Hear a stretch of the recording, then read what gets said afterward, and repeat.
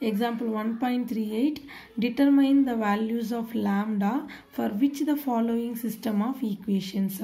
கொடுத்திருக்க ஈக்குவேஷன்ஸ்ல இருந்து என்ன நம்மள டிட்டர்மைன் பண்ண சொல்றாங்க லாம்டாவோட வேல்யூவை டிட்டர்மைன் பண்ண சொல்றாங்க ஓகேங்களா So question என்ன கொடுத்திருக்காங்க பாருங்க 3 lambda minus 8 of x plus 3y plus 3z equal to 0 3x plus 3 lambda minus 8 of y plus 3z equal to 0 3x plus 3y plus 3y minus 8 of z equal to 0. So 3 equations கொடுத்துட்டாங்க homogeneous equation தான் இதுல வந்துட்டு இந்த lambda ஓட values தான் வந்து find பண்ண சொல்றாங்க அதே மாதிரி அவங்களே சொல்லிட்டாங்க இது வந்து has a non trivial solution என்னன்னு சொல்லியாச்சு non trivial solution சொல்லிட்டாங்க non-trivial solution சொன்னா நமக்கு என்ன தெரியும் determinant of a equal to 0 அப்படி நமக்கு தெரியும் trivial solution சொன்னாதான் determinant of a not equal to 0 non-trivial solution சொன்னா determinant of a equal to 0 அவங்களே கொடுத்தது என்ன it is non-trivial so அதனால determinant of a equal to 0 so நம்ம என்ன ஃபைண்ட் பண்ணா இப்ப determinant of a தான் நம்ம ஃபைண்ட் பண்ணனும் அது equal to 0 னு அதுக்கு ஈக்குவல் பண்ணனும்னா நமக்கு என்ன தெரிஞ்சிரும் lambda ஓட value நமக்கு தெரிஞ்சிரும் சோ இப்போ ஃபர்ஸ்ட் ஈக்குவேஷன் எடுத்துக்கலாம் ஃபர்ஸ்ட் ஈக்குவேஷன்ல x ஓட கோஎஃபிஷியன்ட் 3 lambda minus 8 y ஓட கோஎஃபிஷியன்ட் 3 z ஓட கோஎஃபிஷியன்ட் 3 ஓகேங்களா அடுத்து நம்ம என்னதான் ஃபைண்ட் பண்றோம் determinant of a தான் ஃபைண்ட் பண்றோம் இங்க வந்துட்டு ஆகுமெண்டட் மேட்ரிக்ஸ் ரைட் பண்ணிட கூடாது ஓகேங்களா x ஓட கோஎஃபிஷியன்ட் 3 y ஓட கோஎஃபிஷியன்ட் 3 lambda minus 8 z ஓட கோஎஃபிஷியன்ட் வந்து 3 ஓகேங்களா அடுத்து தேர்ட் ஈக்குவேஷன் x ஓட கோஎஃபிஷியன்ட் 3 y ஓட கோஎஃபிஷியன்ட் 3 z ஓட கோஎஃபிஷியன்ட் 3 lambda minus 8 இதுதான் ஈக்குவல் டு 0 இப்படி கொடுத்திருக்கிறது அடுத்த ஸ்டெப் நம்ம ரைட் பண்ணிருக்கோம் determinant of a ரைட் பண்ணிருக்கோம் ஈக்குவல் டு 0 ஓகேங்களா சோ இப்போ என்ன செய்ய போறோம் அப்படினா r1 plus r2 plus r3 பண்ண போறோம் r1 என்ன பண்ண r2 எந்த சேஞ்சஸும் இல்ல r3 யும் சேஞ்சஸ் இல்ல r1 மட்டும் தான் சேஞ்ச் ஆகுது வேணா இந்த இடத்துல அந்த ஸ்டெப் கூட நம்ம ரைட் பண்ணலாம் சோ என்ன பண்ண போறோம் அப்படினா r1 3 lambda minus 8 plus 3 பண்ண போறோம் plus 3 அதாவது r1 plus r2 plus r3 அடுத்து அதே மாதிரி செகண்ட் 3 plus இது 3 lambda இது minus 8 plus 3 அந்த மாதிரி இருக்கும் சரிங்களா அடுத்து இது 3 plus 3 plus என்ன இருக்கும் 3 lambda minus 8 இது r1 மட்டும் தான் நம்ம சேஞ்ச் பண்றோம் r2 எந்த சேஞ்சஸும் இல்ல 3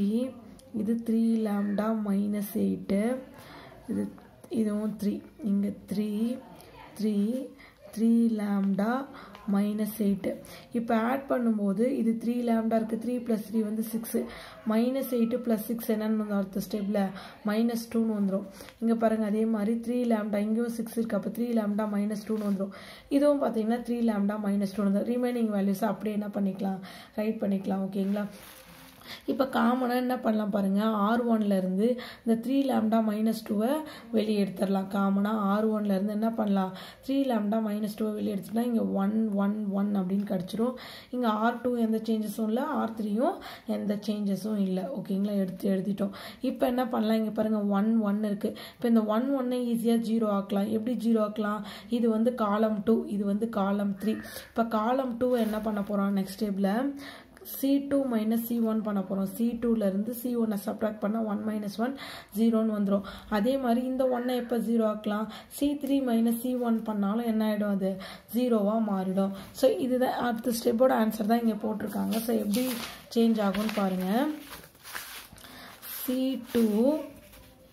C1 எந்த சேஞ்சஸும் இல்ல 3 lambda minus 2 ஓகேங்களா C1 வந்து 1 3 3 அப்படியே தான் இருக்கு C2 தான் சேஞ்ச் ஆகுது C2 minus C1 அப்போ 1 minus 1 3 lambda minus 8 minus 3 3 minus 3 அப்படினு வரும் ஓகேங்களா அடுத்து C3 ல இருந்து minus C1 பண்றோம் அப்போ 1 minus 1 3 minus 3 இங்க பாத்தீங்கன்னா 3 lambda minus 8 minus 3 னு வரும் ஓகேங்களா அடுத்த ஸ்டெப் பாருங்க இந்த 3 lambda minus 2 அப்படியே தான் இருக்கும் 1 3 3 1 minus 1 வந்து 0 3 lambda minus 8 minus 3 அப்போ 3 lambda minus 11 3 minus 3 0 1 minus 1 வந்து 0 3 minus 3 வந்து 0 இது 3 lambda minus 11 ஸோ இந்த மாதிரி டிட்டர்மினன்ட் வேல்யூ கிடச்சிச்சு இப்போ என்ன செய்யலாம்னா நம்ம இந்த டிட்டர்மினன்ட் வேல்யூ ஈஸியாக ஃபைண்ட் பண்ணலாம் 3 lambda minus 2 ஓகேங்களா ஸோ இது வந்து ஈக்குவல் டு 0 இதை வந்து this implies அப்படி போட்டுக்கோங்க ஓகேங்களா this implies 3 lambda minus 2 இப்போ 1 இந்த 1 எடுத்துக்கிட்டு 1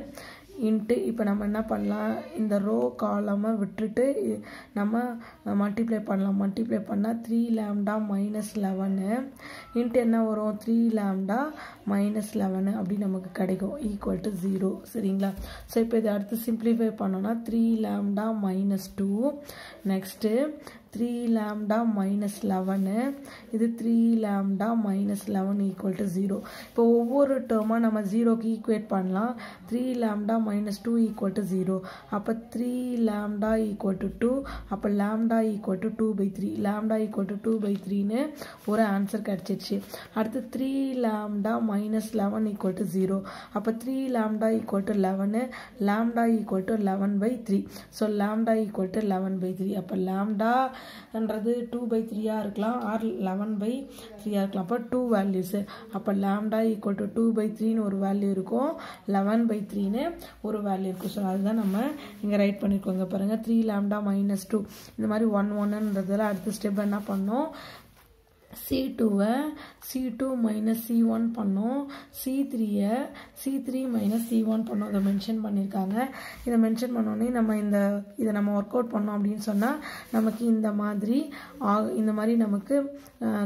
வேல்யூஸ் வந்து சேஞ்ச் ஆகுது இந்த மாதிரி வேல்யூஸ் சேஞ்ச் ஆகணும் நம்ம என்ன பண்ணலாம் இப்போ டிட்டர்மினன்ட் வேல்யூ ஃபைன் பண்ணுறது வந்து ஈஸியாக இருக்கும் ஏன்னா இந்த 3 வேல்யூஸ் 0 ஆயிடுச்சு இல்லையா அப்போ இந்த